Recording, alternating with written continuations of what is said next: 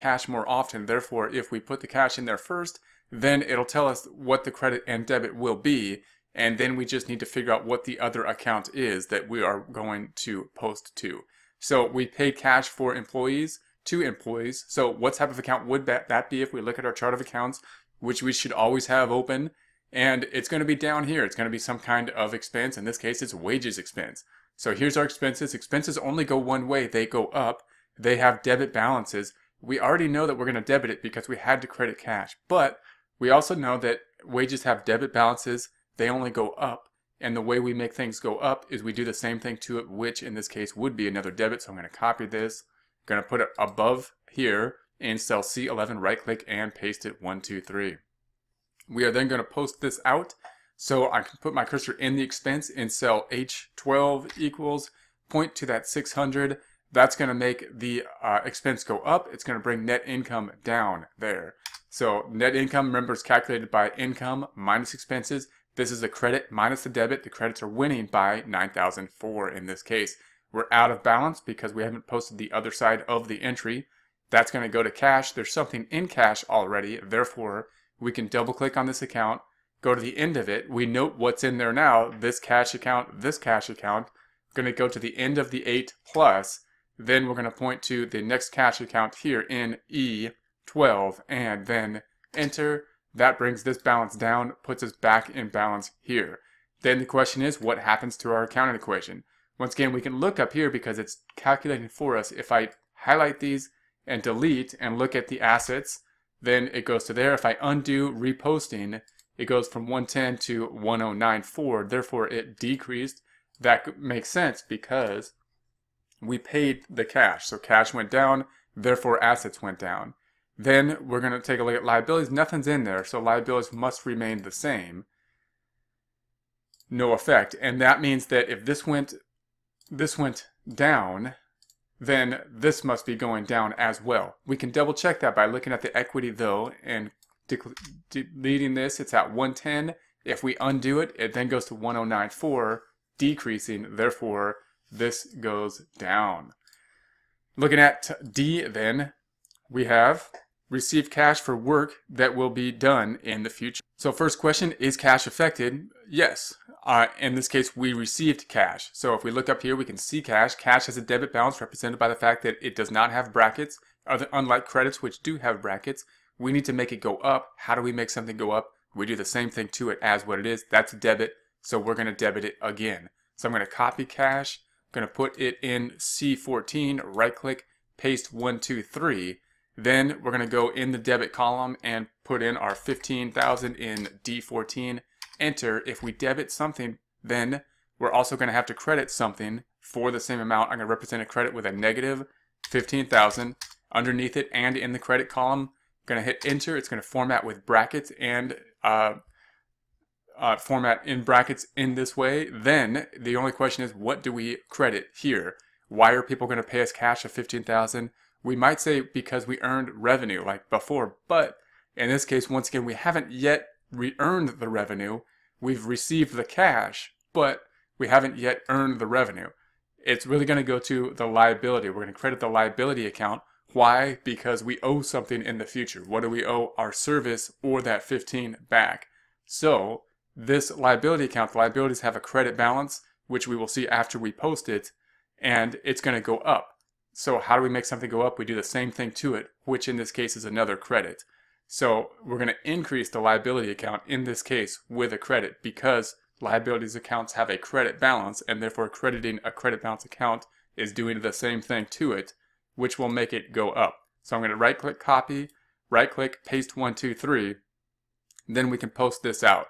So I'm going to go over here to H5, something's in it. I'm going to double click on that and we can see all the cash accounts are in there.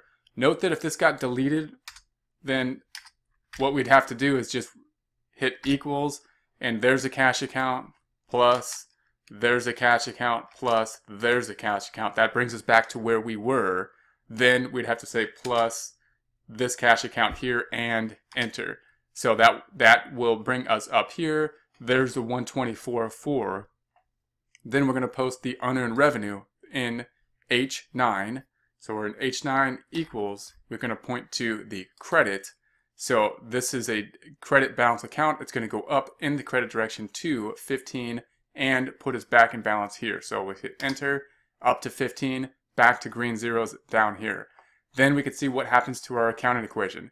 Once again, if we delete this, we'll see what happens to assets. Goes to here, we're at 109.4. If we repost by undoing, it goes up to 124.4. That makes sense because we got cash. Cash is an asset, therefore we increased.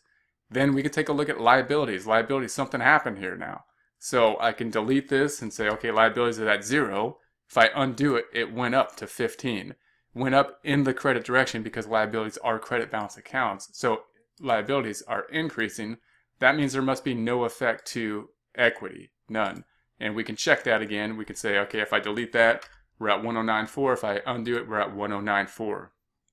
Then we're going to take a look at the E, paid cash for utilities. So is cash affected? Yeah, we paid cash. So cash, we look over here, has a debit balance. If we paid it, it must be going down. How do we make something go down? We do this opposite thing to it as what it is. That's a debit. Therefore, we're going to credit cash. So I'm going to put my cursor on F5, right click, copy. There's the E. I'm going to put it under the E in column in cell C18, right click, paste it 1, 2, 3. We're going to put it in the credit side in column E, negative 750. Enter, and that'll format for us. Now, note I'm going to think about cash first, even though it goes on the bottom. Then on the top, in the same row as E, we'll type the 750 there, and there we have it.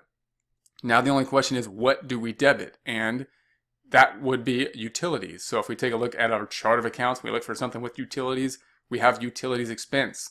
Utilities is something we expended in order to help us generate revenue in the same time period. Therefore, it's an expense. If we look at all the expenses, they all only go one way. They're all debit balances. They only go up. How do we make something go up? We do the same thing to it as what it is to make something go up. It's a debit. Therefore, we're going to debit it again in order to make it go up. So I'm copying that, pasting it in C17 like so. Then we'll post this out. So I'm going to put my cursor here to post it in H13 equals, going to point to the 750 utilities, bringing utilities up to 750, putting us out of balance there, bringing net income down. So note that net income went down by that 750 because net income is revenue minus expenses. The credit being a negative number in this case, but we think of it as a credit, minus 6 minus 750 gives us 8,650. Then we're out of balance because if we add the debits and credits, meaning the debit minus the credit minus the credits minus credits plus the debit, we're off by 750, which of course is this 750 here. Then we're going to go to cash, going to double click on it because there's something in it, go to the end of it, plus, and then we'll point to that cash 750 and enter. Now we can think about what happens to our accounting equation. So once again, what happens to assets? I could delete it and say, okay, we're at 124.4. If I undo that, we're at 123,650. So it made it go down in this case, which makes sense because we paid cash. Cash is an asset. Therefore, we decreased the assets. What happens to liabilities? Well, I can delete this and say liabilities are at 15. If I undo that, we're still at 15. Therefore, no effect here, none.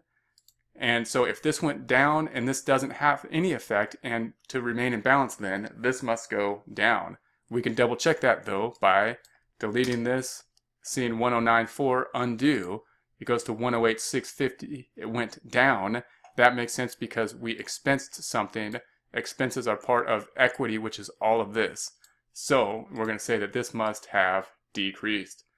Last one, cash paid for supplies. So once again, is cash affected? We look at the cash count. Yes, it is, because cash is going down because we paid something. How do we make something go down? We do the opposite as what it is. Cash is a debit balance represented by the fact that it does not have brackets here. And we're going to then do the opposite, which would be a credit. I'm going to copy that, and I'm going to put that in C21, paste it 1, 2, 3. Then we'll put, notice it's on the bottom, we're going to put it in column E with a negative 350. So, and then when we hit enter, we get the brackets. Then we're going to put the debit in D20, 350, and enter. And then the only question is, what do we debit? Well, we paid for supplies in this case. If we look at our chart of accounts and look where supplies is, it's up here. and it's up here in the assets section in the green section, rather than what we might expect to see it down here in the expenses. Why is it an asset and not an expense? Because in this case, first we're going to record it as an asset because we have not yet used it. Then once we use it, we will expense it and we'll add a supplies expense down here as we use the supply. So first when we buy it, we're going to say it's an asset. If we look here, we can say assets all have debit balances so far, and therefore we need to make it go up because we got more of them. How do we make something go up? We do the same thing to it, which in this case is another debit. So I'm going to copy that, paste it 1, 2, 3 here. Then we can record this. I'm going to go to the supplies account in H7 equals, and we can point to that 350. It's going to make the supplies go up in the debit direction from 0 to 350. Puts us out of balance here. Our accounting equation's out of balance up here. Then we're going to post the other side to cash. There's a lot in cash, so I'm going to double click on it, go to the end of it, and we can see everything that's in there. These accounts are obviously in there already. Cash is being affected every time. We're focusing on cash in this here, so we're going to say plus. We're going to point to the 350 and enter. Then we're back in balance, and we can take a look at our accounting equation. Once again, is there an effect? What was the effect on assets? Well, if we delete it, we're at 23,650. If we undo, we're still at 23,650. Why? But would that be? We know that cash went down this time, and usually when that goes down, then assets go down. But we know that this time supplies went up, and all of these are assets. So we're still at 23,650 because assets went down and supplies went up. They're both assets. Therefore, the accounting equation, there's no effect, none effect here. That's why the accounting equation is not quite as effective as debits and credits, because we could end up with transactions like this that don't tell us as much information in the accounting equation. Also note that the income statement down here is not broken out as thoroughly or as easily. In a debit and credit system, we can then see what happens to net income at the same time in the same format, in the same trial balance, a little bit more easily than if we were to do everything in terms of just the accounting equation.